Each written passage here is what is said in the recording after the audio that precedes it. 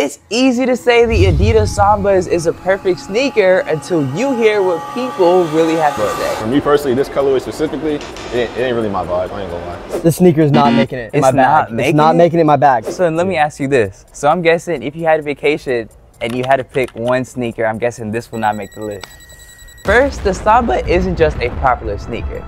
This is one that has decades of influence and has a special place in fashion, especially in today's trends. So I'll be breaking down some easy ways you can go ahead and style the Adidas Sambas, but the video does not end there. 5 people are about to reveal what they really think, and this could make or break the sneaker's reputation. I'll also quickly dive into a review of the Adidas Sambas, which I'll go ahead and link in the description for you guys as well. But stay tuned until the end, as the truth will blow your mind. Unboxing the Adidas Sambas in that cloud white and also the better scarlet colorway honestly felt like opening up a time capsule. And with that history steeped in the soccer culture but also that streetwear, I felt excited but also a bit skeptical. Now, each step I was greeted with that rich leather, and there was still a deep down lurking feeling on, does this sneaker really live up to the hype? So with time, anticipation brewed up within me, and I decided to get some unfiltered opinions with some local sneaker fans. But first, we must see how this sneaker looks when styled.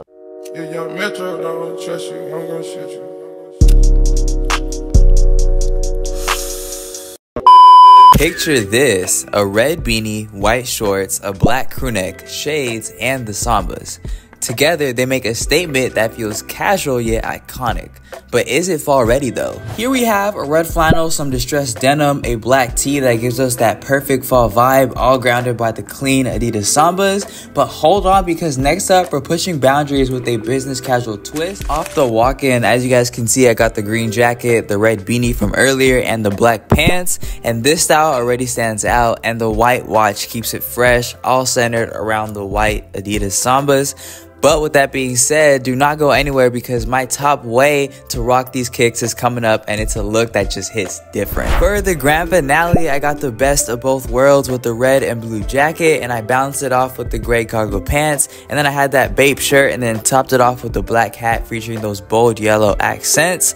And then the Adidas Sambas kind of grounded this combo, but there's still the lurking question. Are these iconic as they seem, or is it all hype?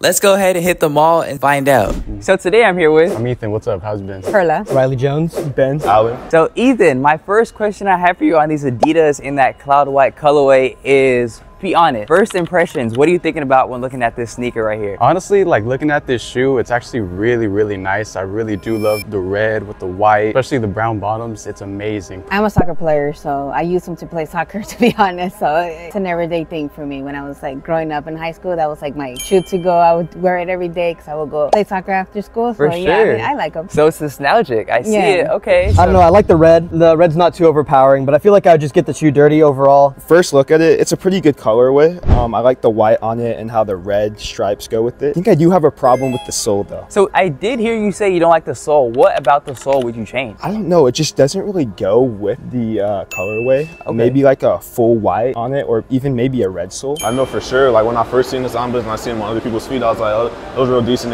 They can like really put a little fit together with them. But for me personally, this colorway specifically, it ain't really my vibe, I ain't gonna lie. You mentioned about like you seeing other people wearing sneakers and stuff like that. Yeah. So this being a sneaker trend, do you think like seeing other people wearing sneakers like actually impacts you to buy them, or how do you feel about that? Me personally, sometimes there's some shoes I've seen people rocking, I'm like, oh, I gotta get those. They're really nice. Sometimes I'm like, oh, everybody got them. You kind of fall back. There's like a fine line that you gotta find with the shoes, and like in terms of trends, but once you find it, you can either ride the wave or you can just completely like stay on the beach. Simple as that. For sure. So with this sneaker trend, you riding the wave or you not riding the wave?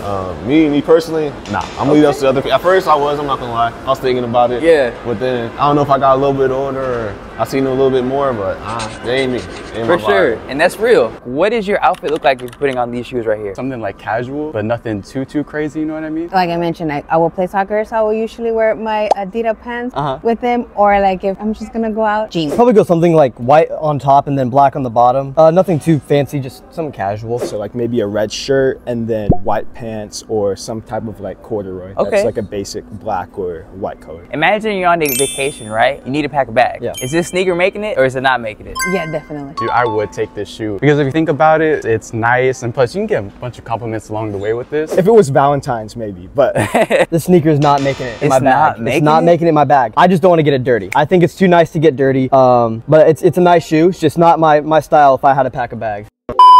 So now that you guys have got a better feel of this sneaker trend, the Adidas Sambas, let us go ahead and see some more budget picks just like this one. So click this video to see the top 10 best fall shoes under $100.